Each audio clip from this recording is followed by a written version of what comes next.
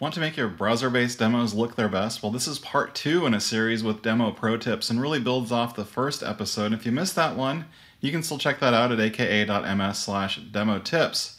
In this episode, I'm going to focus on how to demo from the browser, and I'm going to be using Chromium-based Edge here, but most of what I'm going to show today in the next couple of minutes applies to almost any modern browser. So let's get started. So I'm going to launch Edge, and you'll notice that I have a couple of tabs open to save time. Now my Windows display settings from the last video are at 1920 by 1080, and scale is set to 125%, and the browser is at 100% zoom.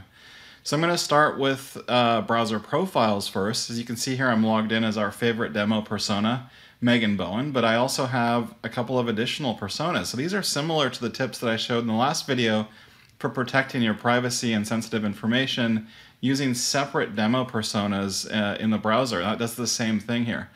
So even more importantly though, it also allows you to demo in the context of multiple different logged in users. So for example, if Megan is a Microsoft 365 administrator, you can show her point of view with additional admin controls in this case, or you can then switch to the Work3 Jeremy profile with standard user permissions and show what Jeremy can see. Likewise, as you can see, there are also accounts in different cloud tenants, so you don't even need to load multiple browsers anymore or use in private mode to accomplish this.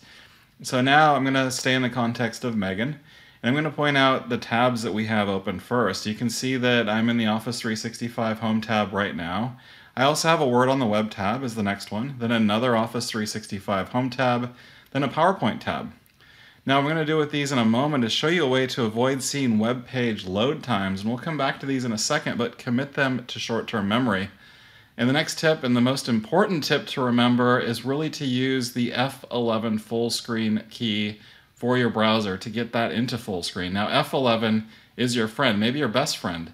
It gives you more space for the demo, it hides all the other open tabs, it hides the page that's maybe if it's actually on localhost or a staging site. You don't need to worry about host file mods, and if you don't know what host file mods are, that's probably a good thing because the F11 key is now your friend. Now remember our tabs, so here's how we're going to eliminate those page load times for our audience. I'm going to hover over the word icon, and when you see that little hamburger helper looking hand, I'm going to go ahead and hit CTRL+TAB. Now that looks like I clicked on it, but I actually didn't. So I'm going to go back to the Home tab here in this case using hover and Control-Tab. I'll do it one more time with PowerPoint. Now to be clear, these specific Office 365 pages load pretty much instantly, but think of all those times where you might have to open a file or charts need to load, etc. Now web page load times can pretty much kill the energy of your demo, and once you master this technique, everything goes a heck of a lot faster. So the next trick that I want to show you is one of the more powerful ones for demoing in a browser. Let's say you want to change text or image elements of a page. Maybe you're using a code name or renaming your product or service. Maybe it's coming from Windows Virtual Desktop and becoming Azure Virtual Desktop. Or you want bigger numbers for the charts or list totals that you have on the screen.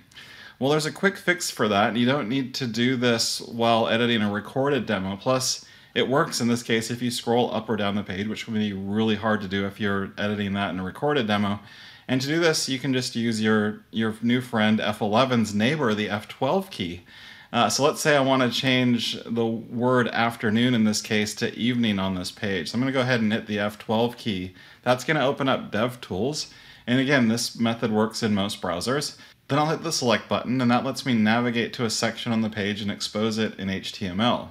So I'll click on Good Afternoon, and that takes me into the page's HTML, and I can expand this section here. And our string is in quotes here. I'm going to edit the word afternoon to be the word evening, and there it is on our page. Now we'll close the DevTools pane, and it's still there. Now you'll want to combine this trick with the Control+Tab trick, because once you reload that page, it'll revert back to its real value.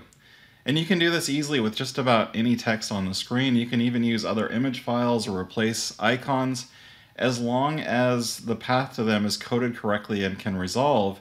And you can also use this trick to delete items from a page, like maybe iframes that contain banner ads that you don't want to show, or other things that you don't want to see. You just have to select it, using the same way I selected afternoon in that case, then hit the delete key.